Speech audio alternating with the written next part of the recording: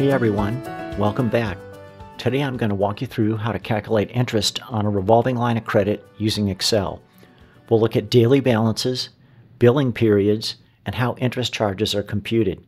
This is especially useful if you manage credit lines or want to understand your loan costs better. Are you ready? Let's dive in. Here we have a simple but powerful spreadsheet I created, the Rotating Loan and Line of Credit Interest Calculator. A link to the files in the video description.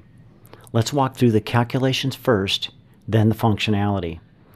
This example uses a 9% annual rate, which I've keyed into cell E2. I'm using the standard Excel style for input, which, for better or for worse, is the salmon color. The average daily balance is calculated automatically with the average function. I'm making sure I pick up all the rows and make sure that you have a row for each day in the billing period, even if that balance is 0.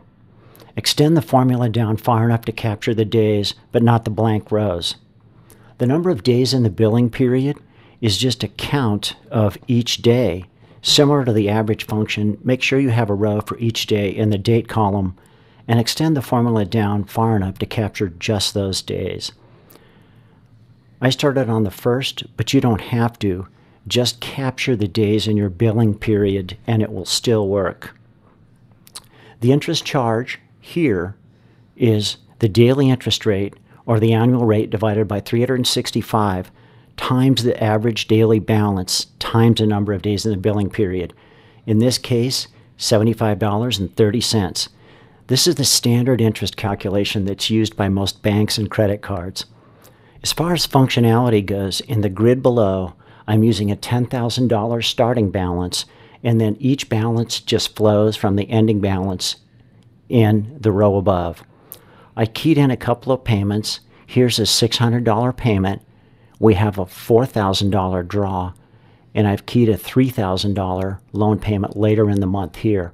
So feel free to key in draws or payments, and as long as you have a day for each of the ending balance for each day, it'll still calculate correctly.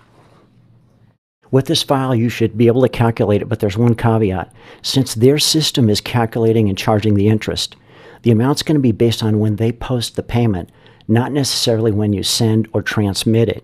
Keep that in mind, and it's always best to confirm the balances with the lender online or through a paper statement if you happen to get one.